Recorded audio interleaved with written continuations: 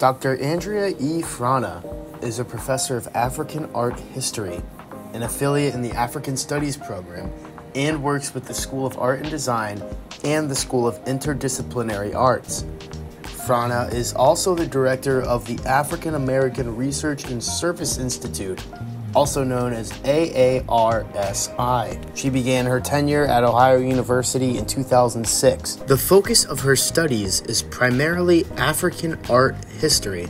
So my first project has resulted in this book publication. This is what I wrote my dissertation on as well. It's about the African burial ground in New York City. The African burial ground in New York City details an urban burial ground in Manhattan where between 15 and 20,000 enslaved and free people of African descent were buried. From New York to Ohio, Frana thinks it's important to simply capture history.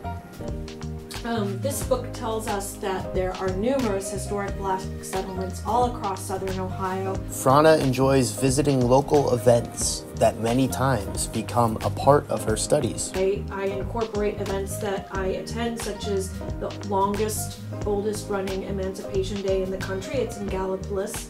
Frana sees African American history events as opportunities to not only further educate herself on her profession, but to collect and safeguard important documents that are a part of American history. This has been a spotlight on research with Dr. Andrea Frana.